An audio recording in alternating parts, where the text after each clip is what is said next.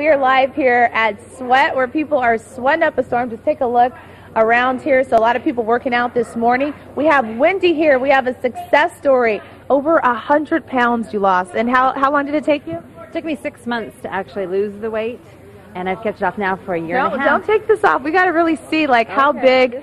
Now, you used to wear something like this, right? This is what I would wear. This is what I would wear daily to cover anything up I could possibly cover up. And it's just gigantic on you right now. Now, if someone's at home, sitting at home right now, maybe they feel like they're overweight and they feel like they're so overweight they don't even know where to get started. How was it for you to overcome that, and what would you tell them at home?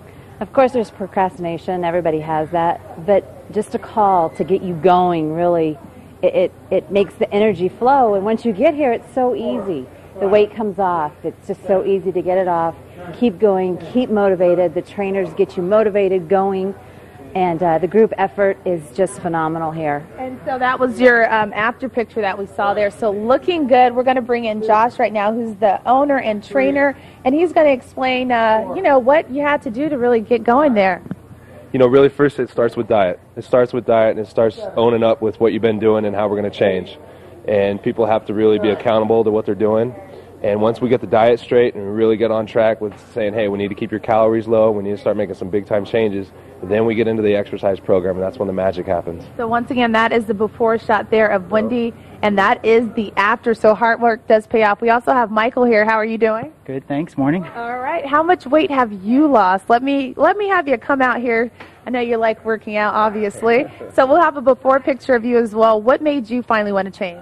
It was a new chapter in my life. Started a new job after 13 years, and I was 225 pounds, and I have a 3-year-old. I want to be there for her and her children, so it's just something, a lifestyle that I need to make a change, and I lost over 45 pounds. You lost over 45 pounds, so that's the before there, and we can clearly see your after. So how has the response been for you?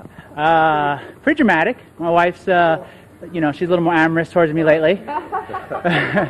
But, it's good for the ego, but it's, for me, it's good mentally, physically, psychologically. It's just been great. A lot of energy all day, and play with my child, and, I travel a lot, so it just helps with, just want to live a healthy lifestyle. So. All right, let's take a look at your 7-day forecast for today. We will see a high of 102 degrees today, and then tomorrow similar temperatures.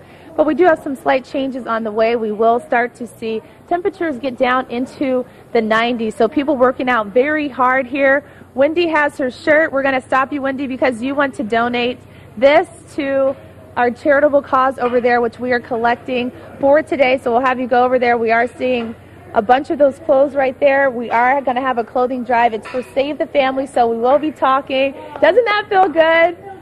We've had everyone donate the clothes that they can't wear anymore, so you can, if you live in the Anthem area, even if you have some clothes you don't want, you can go ahead and bring it down here to Sweat in Anthem, right off of Anthem Way. Tess?